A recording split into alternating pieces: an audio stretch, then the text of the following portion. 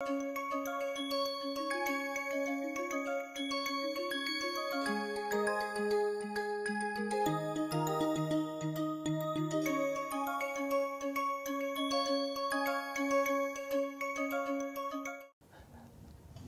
setting up the Langevin equation for a Brownian particle, we introduced a term called the random acceleration or random force.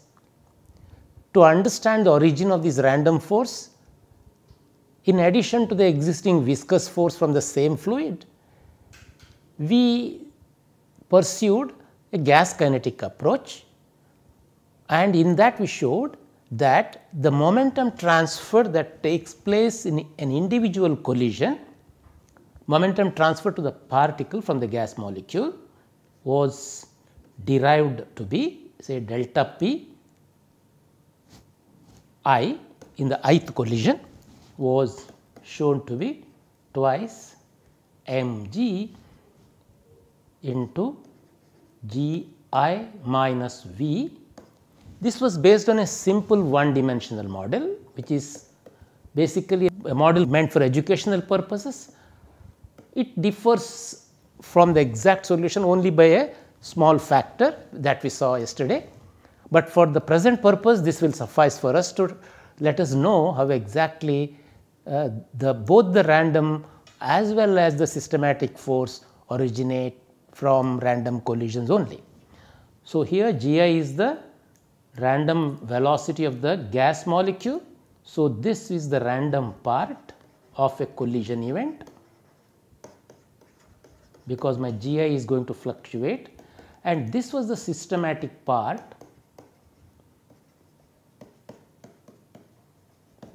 of the momentum transfer, which comes from the viscous or equivalent, which is represented as the viscous term from the Navier-Stokes perspective, and this is change in particle momentum per collision.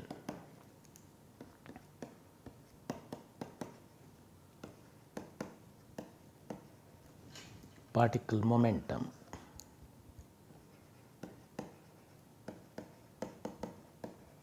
per collision, say ith collision. From this, when we took the ensemble average with respect to all possible velocities of the molecules whose average is 0, because the gas is stationary, we find that the systematic part gets reproduced, and we decided to call it as equivalent of a friction term. So, we introduced a gas kinetic friction coefficient F1. Now, let us look at the random part. So, we therefore separately work with the random part now, because that is the most critical thing to understand how that it can be defined. Now, supposing there is a situation, I plot collision events taking place, let us say between two time intervals 0 and t, reckoned 0 at arbitrarily some time t.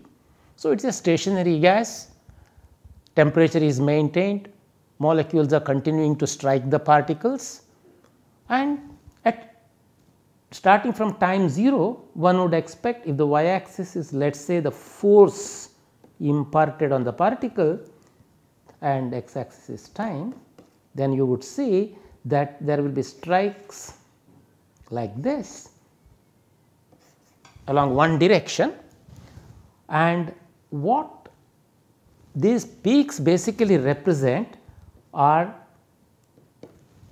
forces with a certain area, the area under the curve delta pi. This area we can say delta pi if let us say a molecule has struck the particle at time Ti. The actual rise and fall that we see is an impulse delivered to the particle by virtue of collisions, and we therefore use the concept of the so called force as an impulse term, and we know that impulses are represented by delta functions. The reason why we are able to do it is because the number of collisions that the particle suffers and the time for each collision is so short and the number of collisions are so large that on an average in the time scale that we are talking about, large number of collisions have occurred and each collision occupies very little time. Essentially one can treat it as a delta function. So, with this picture we can say that the equivalent force represented by a collision, the equivalent of force, so we call it as delta F say I, imparted to the particle from collision can be written as delta P I, then the Dirac delta function T minus T I. So, this delta F I is T. This is instantaneous force.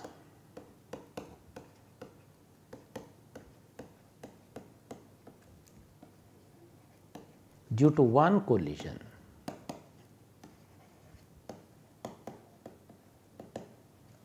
And this is of course Dirac delta function. If we integrate this equation with respect to time, the integral of the force is the momentum, because force is rate of change of momentum, and we get back the delta P I as the total momentum transferred to the particle, to which we have an expression already.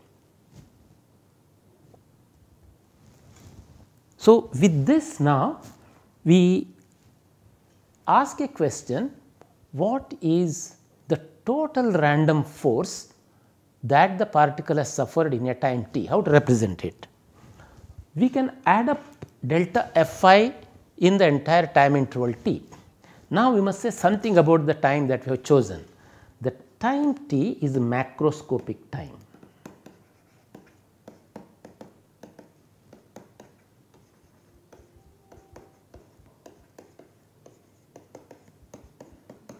As opposed to the collision time, which is a microscopic time, and we have taken it as almost a delta function equivalent.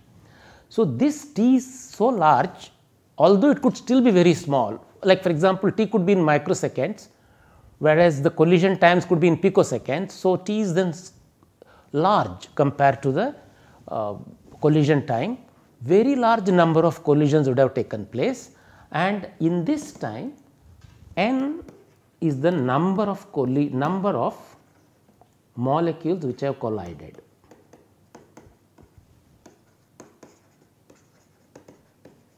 In time t. So, this number is the mean collision rate nu c, which we have defined earlier, number of molecules colliding the particle in time per unit time into t.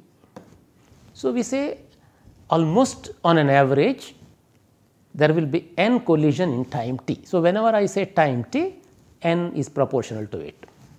Now, we can say the net result of these n collisions is to impart a force term, which is the sum of all the individual forces.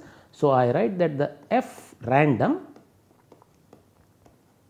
will denote T, can be written as sum I equal to 1 to n delta F I t, and more explicitly it can be written as I equal to 1 to n delta P I and Dirac delta t minus T I summed over all the pulses. That means, in our time t 0 to t, there were n pulses randomly, and each of them, let us say the ith pulse here, has transferred some momentum delta P I, and we are summing over all these corresponding forces represented by individual delta functions to represent the total force. So, that is what we have done. So, we introduced the delta function to be again to represent a very sharp instantaneous collision, which looks quite physically reasonable. From that, we sum up these delta functions to represent the time dependence of the force experienced by the particle as a result of some n collisions. Later we will take the asymptotic limit, but at the moment some n collisions have taken place in time t, and this is the force expression that we write. So, by more specific form, we can write the F random, Fr we will represent, experienced by the particle in time t is equal to twice mg summed over I equal to 1 to n, the molecular velocity g I delta t minus T I.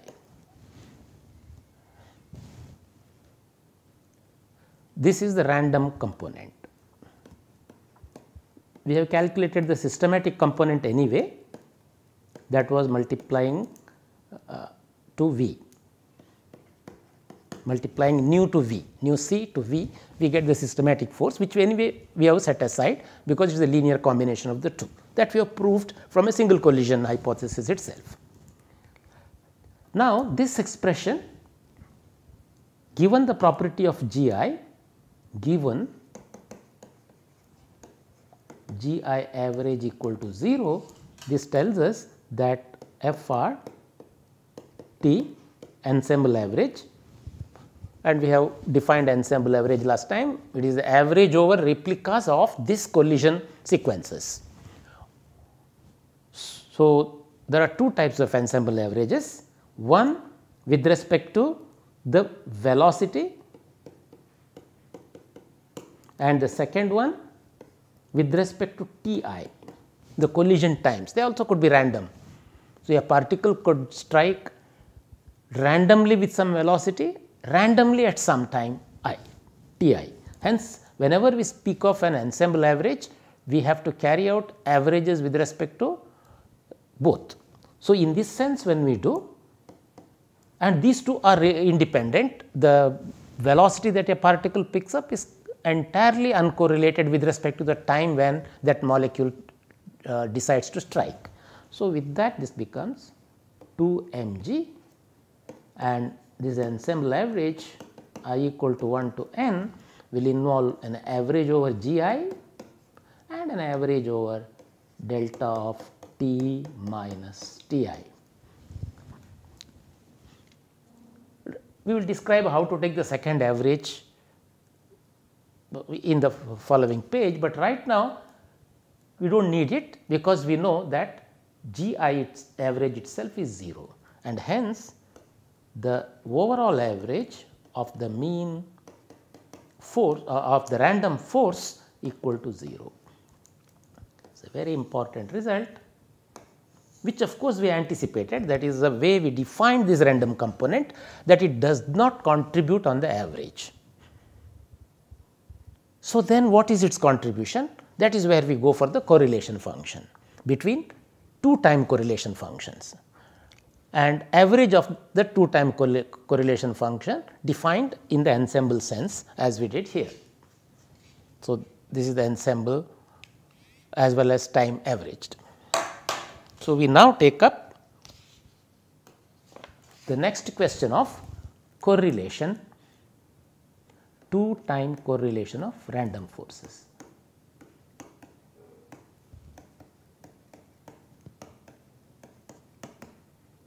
That is F random at some time t, how does it correlate with the F random at some other time t prime, and this averaging, to be consistent with what we said, involves double average ensemble averaging, one over the random velocities of molecules and another over the time at which a particular event has occurred. So, as I mentioned, we know how to take the average over the molecules velocities, because it comes from the equivalent of a Maxwell-Boltzmann distribution, which is simply a Gaussian distribution. So, we average over the velocities over a Gaussian distribution. So, that part is fine. How do we take the average over the impinging times? For that we note that if you look at our time sequence, a particular molecule impinged at time T I, and it could have impinged anywhere between 0 to t. all that we know that n particles have hit, which means a given particle should have hit between 0 to t. We can therefore treat it as a uniform distribution. It could have hit any time, and hence the probability, this implies probability that the particle that the molecule has hit the particle between times Ti and Ti plus dTi, that probability given by Pti dTi would be equal to dTi by T. This is true for every one of those molecules which is striking, because each of these molecules would have struck any time between 0 to T. Hence, 1 by T is the normalizing factor. This is valid between 0 to any time T prime lying between 0 to T, or Ti, any Ti lying between 0 to T. So, we use this uniform distribution. This is basically a uniform distribution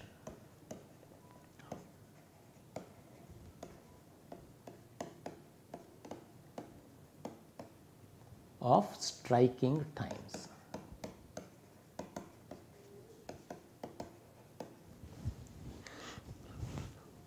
So, with this probability density Pti, we can now estimate the ensemble averages with respect to time sequence as well. So, with this our expression, we can say Fr, we now construct the two time correlation function Frt. First we write down Frt, Frt prime. So, T prime is another time, and let us say that T prime is greater than T. So, we just extend this to another time T prime. So, we are seeking correlations between this. So, there would have been some collisions, again consistent with the fact that the average density nu c has to be maintained. So, Frt prime can be written as, given the previous expression for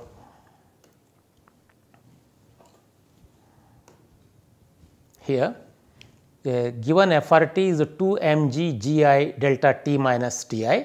So, when I am doing Frt prime, it is again the same sum, but just to distinguish I is a dummy index, I can write it as j equal to 1 to n prime, because it is corresponding to another time.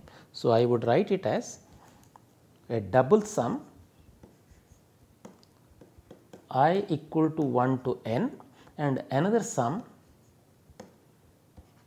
j equal to 1 to say n prime of 4 mg square, that 2 mg occurs twice, then gi, then there will be gj delta t minus Ti delta of t minus Tj.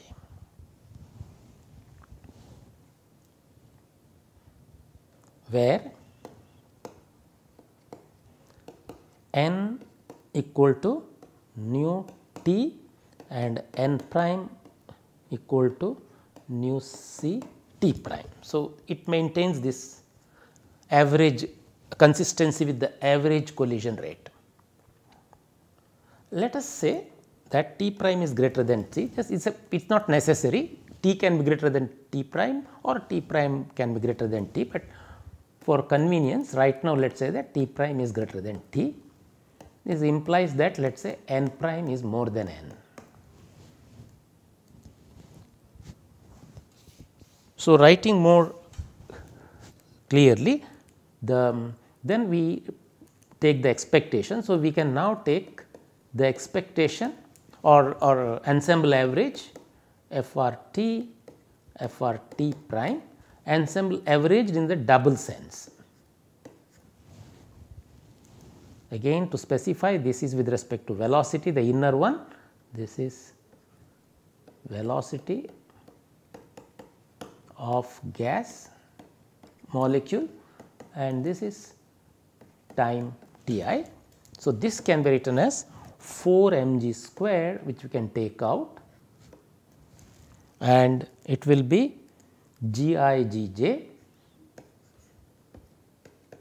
I equal to 1 to n j equal to 1 to n prime gi gj average and another average coming from delta t minus ti delta t prime minus tj. At this point we note another property of gi, that is the correlation between two different molecules impinging. I should say this should be Gj. The correlation between two different molecules impinging is given by some G square average.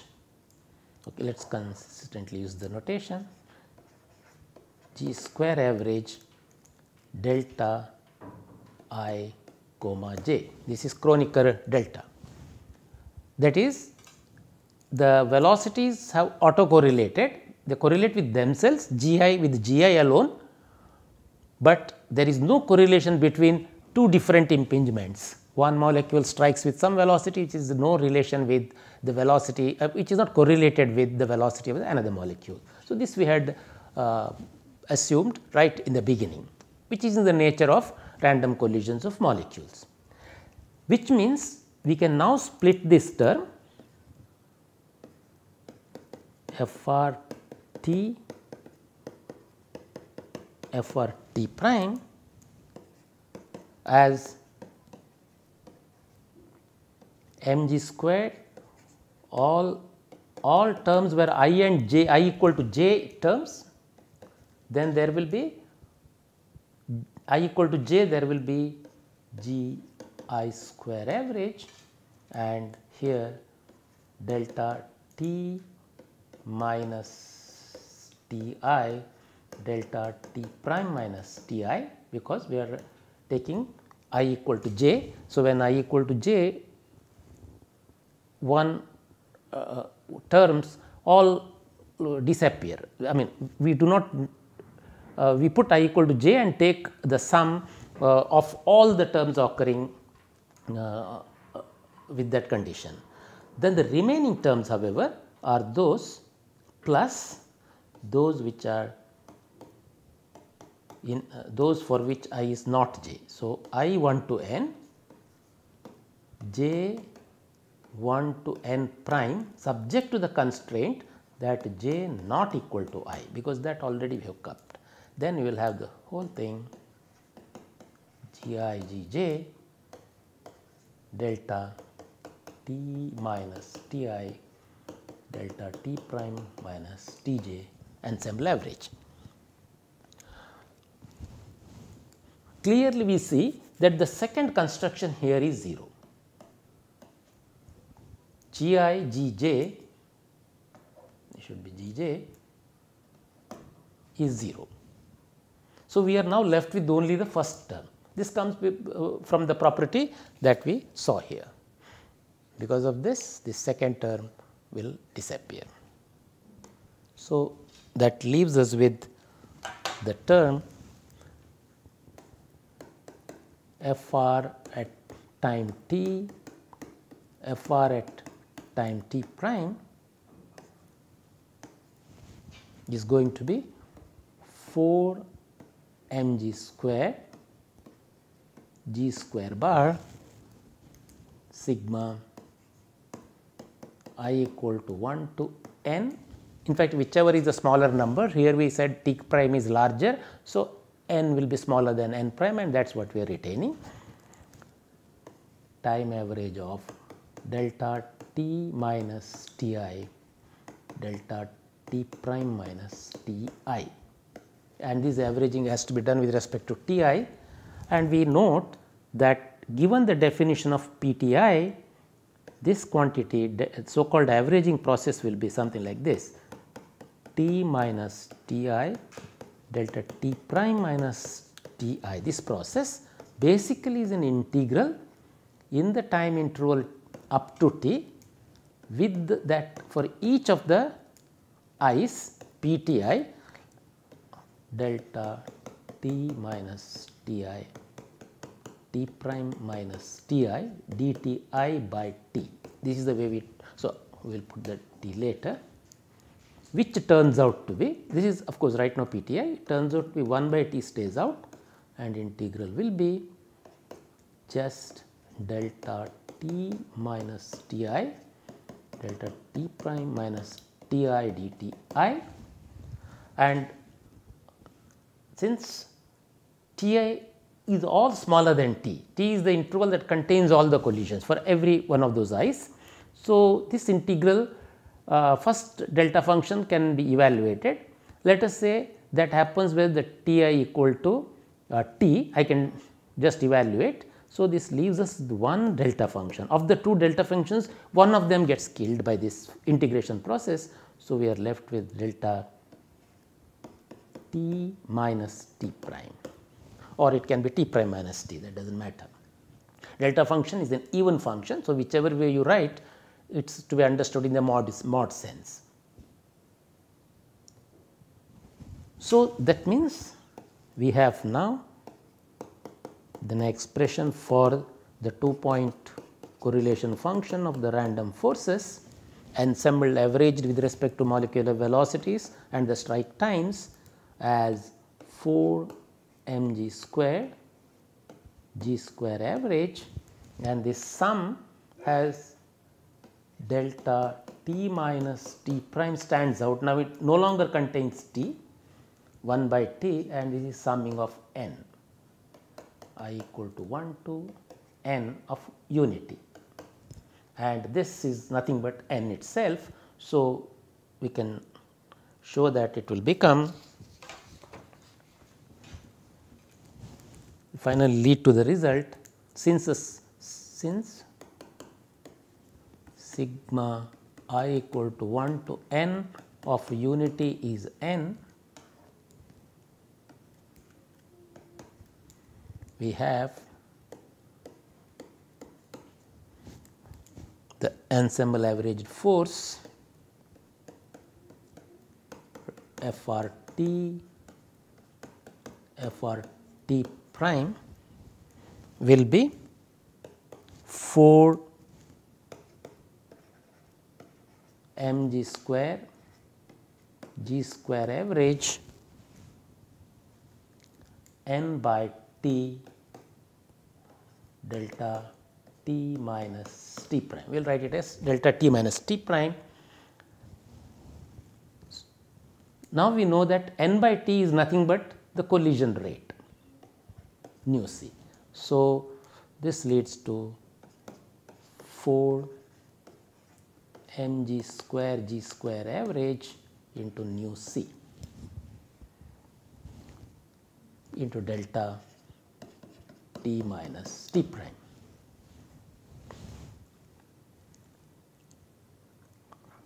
You can note here that from an expression that involved a series of delta functions for the individual force, it's a 2-point correlation, 2-time correlation of the random force finally got reduced to a single delta function, and that is the very important result. And we developed a kind of a heuristic model for understanding this. I would not say this is a very rigorous model in the sense of rigor of the prefactors, but it captures the concept that individual molecular collisions ultimately can lead to both systematic components and random components, and the random component having a 2-time correlation function which is proportional to the delta function involving the difference between these 2 times. To complete this argument, we now construct correlation for the acceleration instead of the force, which is just dividing the force by mass of the particle. So, at prime, we can for ease we remove the double bracket that was introduced specifically for concept, but on the whole we can say it is nothing but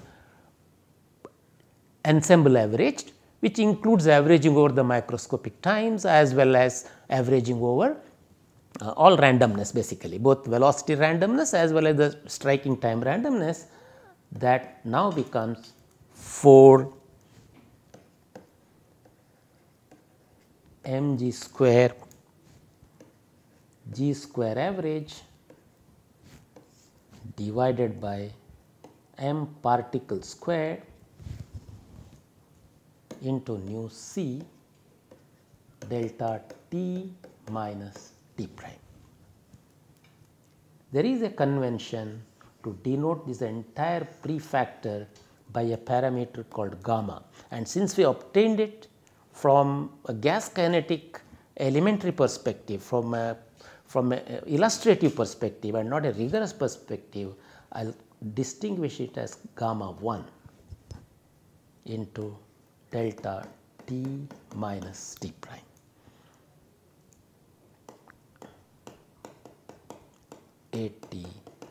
AT prime. So, ensemble average of the 2-time correlation function of the acceleration of the particle is given by a prefactor gamma and a delta function, where the prefactor will retain the expression for the prefactor as gamma equal to, or gamma 1 equal to 4 mg square g square bar collision rate divided by mp square.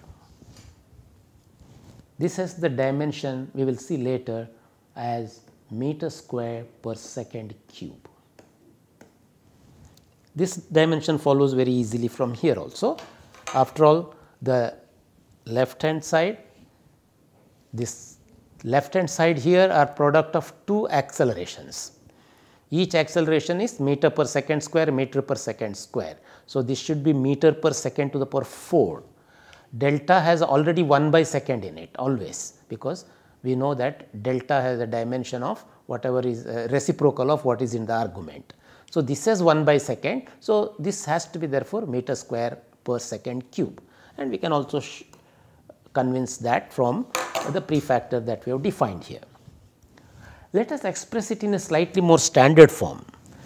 If you remember, we derived the expression for the gas kinetic friction coefficient as 2 mg nu c. This was the expression for gas kinetic friction coefficient. Friction coefficient is the prefactor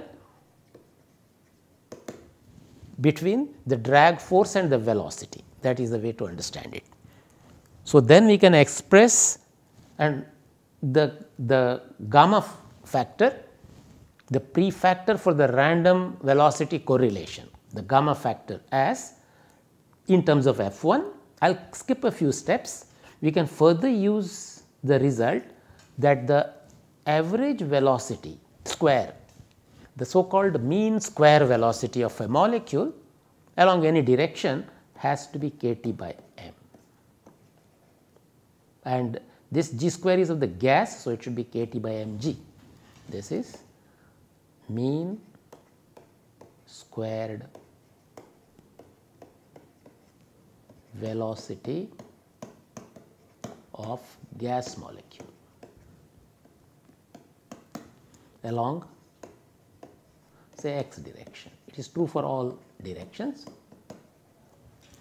We can assume this to be a part of so called equipartition law in a gas. The kinetic energy per degree of freedom should be equal to half kT. So, from that you can easily obtain this. So, combining these two results, we can write gamma 1 after substituting and cancelling several terms as 2 kT beta 1 by mp, where beta 1, the relaxation rate is always the friction coefficient divided by the mass of the particle. So, that is another definition. So, this is the relaxation rate of the particle due to collisions. on a macroscopic scale. This relaxation is the macroscopic time scale relaxation. Multiple collisions are taking. So, how does each collision, the impact of each collision, how long does it last? So, beta decides that rate. So, this is an expression that we have derived, which from a microscopic argument for the coefficient of velocity acceleration correlation in terms of the friction coefficient or the relaxation rate. Thank you.